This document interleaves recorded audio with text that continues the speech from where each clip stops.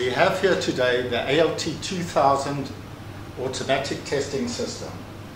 This system is computer controlled, server driven on the testing side, air driven and controlled on all the other actuators, and completely modular.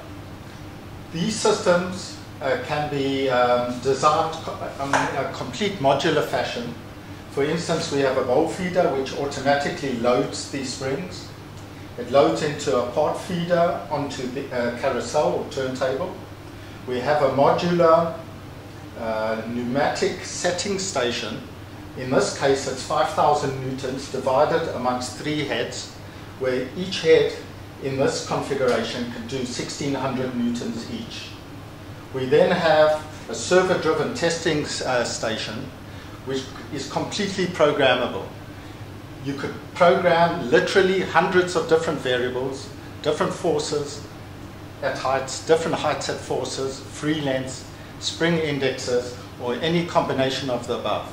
This is all programmed on the computer screen and is saved and could be run as a program.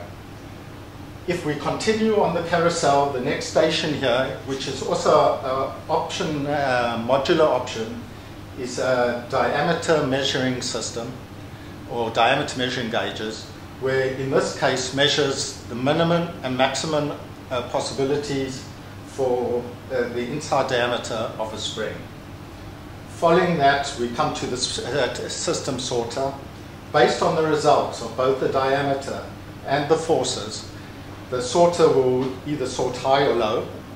And if we are only measuring one parameter, we could sort high, low, and good. All this is saved in the computer, completely controlled by the computer, and can run in rates, depending on the configuration, well in excess of 3,000 parts an hour.